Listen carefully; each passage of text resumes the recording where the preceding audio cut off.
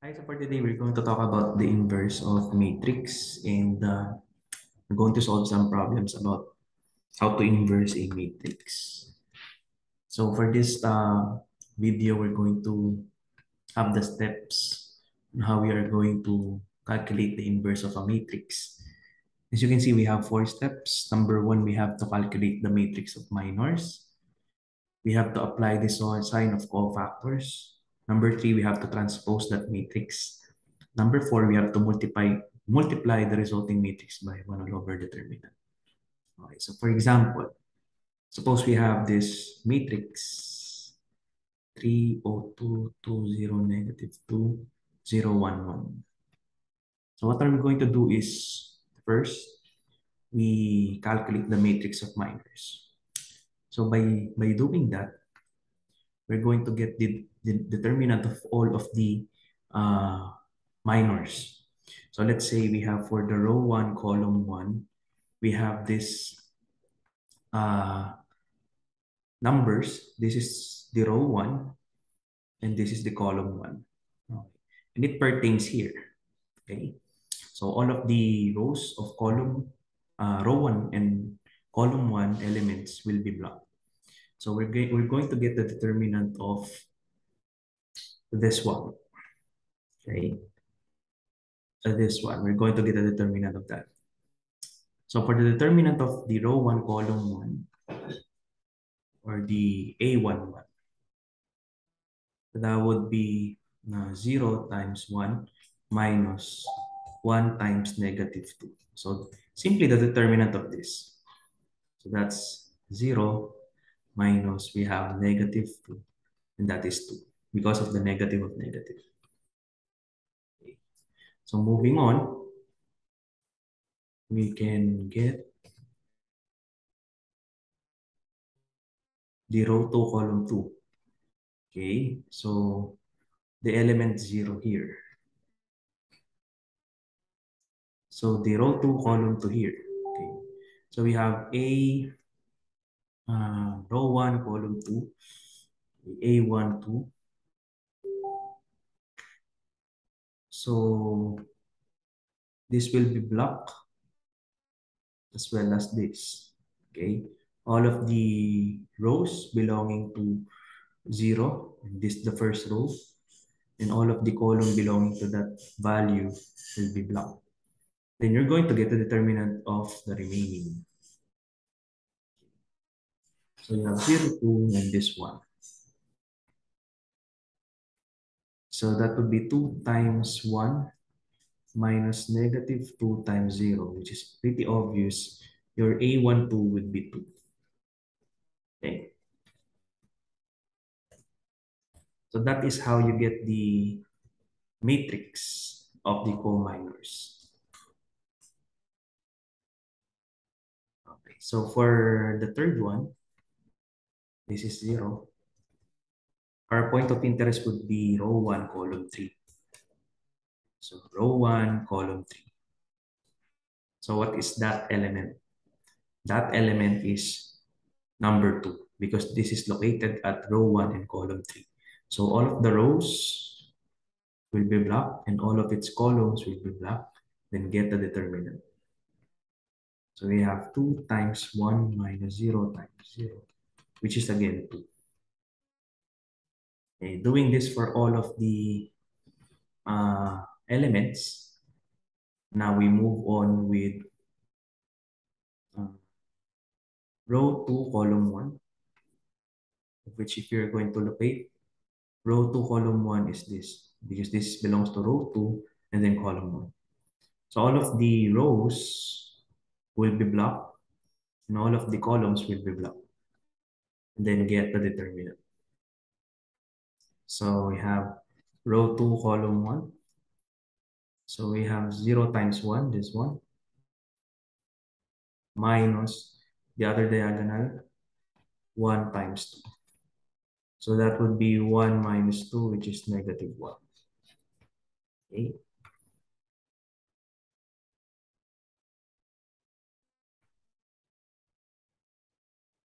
So we have 3 here. Let me just rewrite. Alright, so we're done with row 2, column 1. How about row 2, column 2? So this means the row 2, column 2 will be blocked. So row 2 and column 2. To get the determinant of the remaining. That's 3 times 1 minus, oops, this will be minus 2 times 0, which is actually 3. Okay? And we have for row 3, column 3. So row 3, this is the, I mean, row 2, column 3. That's what I mean.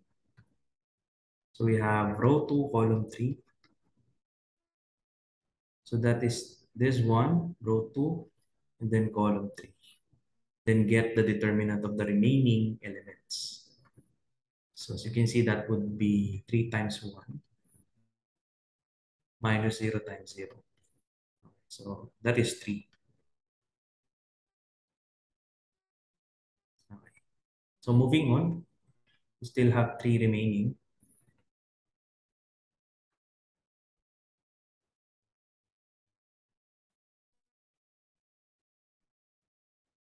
So we have row 3, column 1. So we're going to block row 3 and column 1, then get the determinant. So obviously that would be 0.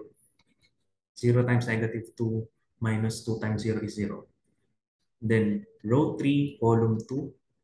So row 3, column 2. So what we have here is row 3, just adjust this. This is the row 3 and this we have column 2. So get the determinant of the remaining. That's 3 times negative 2 minus, here 3 times and negative 2 times. Minus 2 times 2. So this is negative 6. Then we have negative 4, that's negative 10. Okay, how about the last one? The row 3, column 3. So we have here,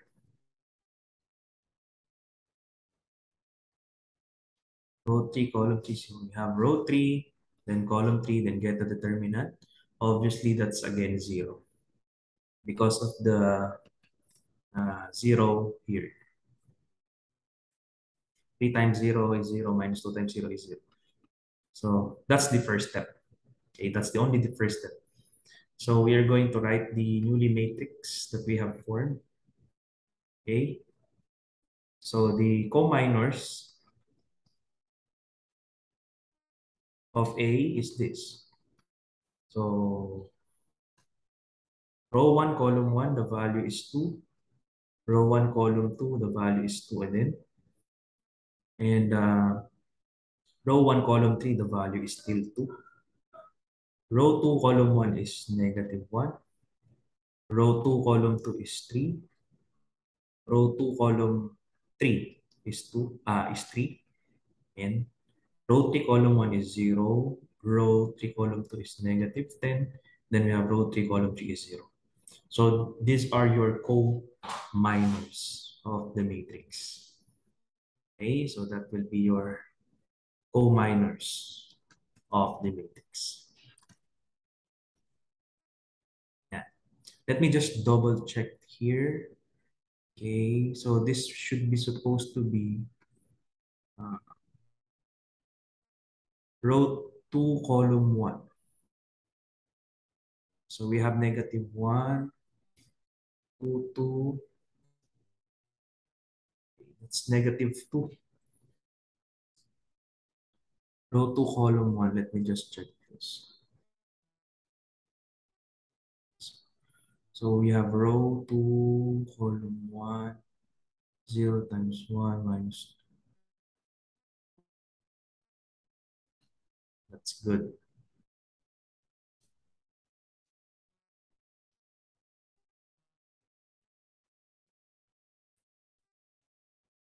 Okay, continuing our solution, we find the co-minors of A. So we're going to apply the cofactor signs. How do we apply that? Applying cofactors.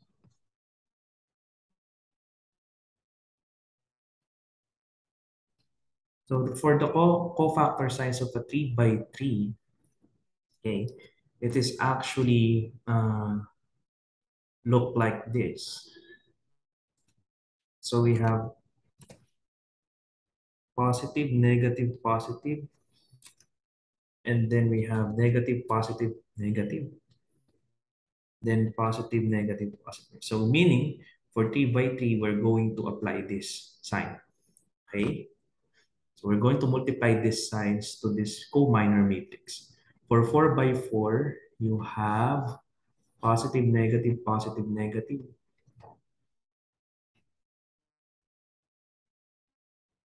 Then we have negative, positive, negative, positive. That is for the case of a 4 by 4 matrix. So since we have 3 by 3, we're going to apply. So applying the cofactor, so we have 2, negative 2 because of the negative here, then positive here.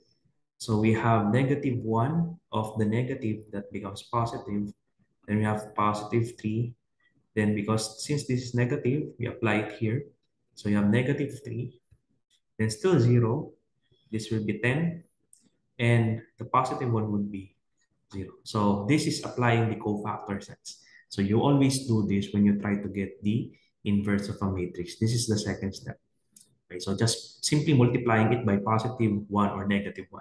This is always the pattern for 3 by 3 and 4 by 4. You have to follow this. So for number 3, get the transpose. So we're going to get the transpose interchanging the rows and columns. So it becomes 2, 1, 0, negative 2, 3, 10, and then 2, negative 3, 0. That's how you get the transpose. Okay, and finally, the last step would be multiplying the resulting matrix by 1 all over the determinant. So first, we are going to get the determinant of the matrix, okay, of the original matrix here. Here is our original matrix. And we are going to get the determinant of that.